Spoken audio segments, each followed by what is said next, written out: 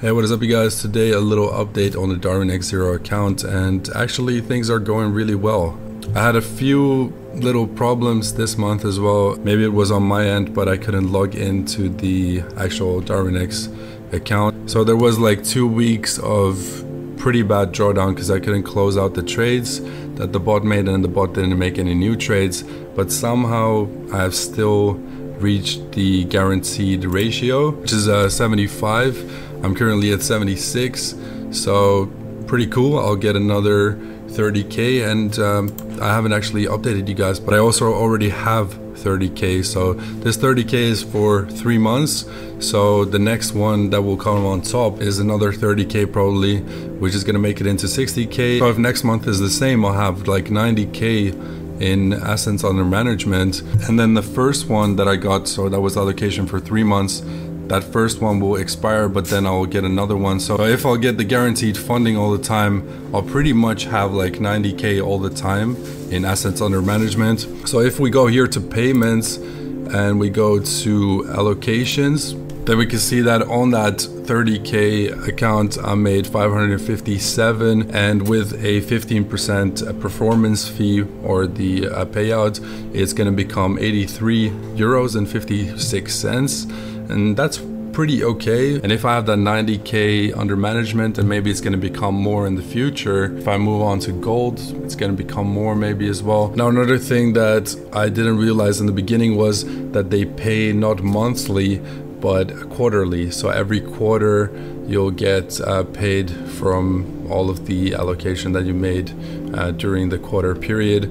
So the quarter ends for me on the 1st of August, so I'll actually get paid from all the performance fees. So that's kind of like a thing, that the payment does take a while before you actually receive anything, but it is what it is, you know. So it's definitely like way different than I thought it was, and that's why I kind of made that video where I was kind of like iffy about it, because I didn't understand what this risk here was. So my risk ratio is 0.14, which basically means that I was risking maybe too many contracts and too much drawdown and stuff like that. So I got a pretty bad risk ratio, but in a way it's okay as well, because the bot, it might be in drawdown a lot, and it might put quite a lot of lots in as well.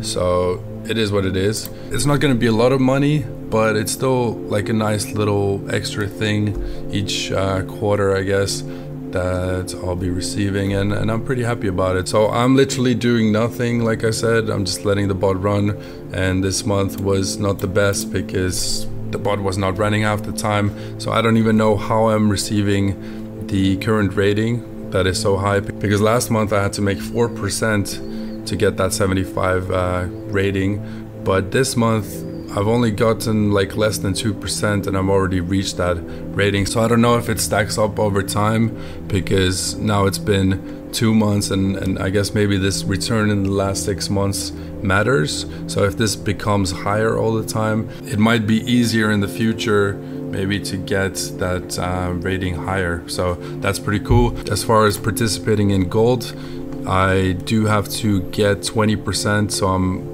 almost at 7%, and if I do get that 20%, I'll move on to gold, and the return to drawdown ratio, that's almost already there. It's at a 2.1, and it has to be 2.5, so it has to be 2.5 times more than my max drawdown. So it's almost there already. All I need to do is, you know, just get that 20%, and then I can participate in gold as well. So that's pretty cool. And with gold, the cool thing is you'll get the allocation for 6 months, so then it really starts to stack up. So let's say 1 month you get like 50k allocation, and the next month as well, and the next month as well, it really starts to build up, and maybe then you can make quite a really substantial amount of money with this. So it's definitely different than I thought in the beginning, but I think if you stay with it long term, it's a long term game. And I think maybe if it does stack up on top of each other, like the 6 month return thing, if that does stack up and that does play into the rating as well, I think actually it can be really, really good in the future. If I can get like 200k funding, and even, you know, a couple percent each month from 200k, that would be pretty nice it's still going to be like a 15% payout, but it is pretty nice. It could be like a, you know, a nice 500, 600, maybe even 1,000 a month, and then get paid quarterly, like 4K, maybe 3K every quarter. That's going to be pretty nice because it is a really small investment. So in the long term, it might actually pay off pretty well. So I'm curious to see. I'll keep you guys updated, of course. Now, if you do want the more traditional prop firm, then check out Prop Firm Match. Prop Firm Match is basically a comparison site where you can compare all the prop firms right now at the moment. They do have Darwinex Zero on there as well. You can easily filter by price, by account size. Even in the advanced settings, you can really look at what kind of broker you want, what kind of platform you want to trade on, what country you're from, for example, because a lot of prop firms don't allow US clients, for example. You can really go in depth in what you want, and Prop Firm Match will help you pick out the right ones that aren't paying people out or have some other scandals. They delist them pretty quickly. So anyways, check out Prop Firm Match in the description below. Use my affiliate link, because with my affiliate link you can actually get more loyalty points, which can result in a free challenge as well. So check it out in the description below, and I'll see you guys in the next video.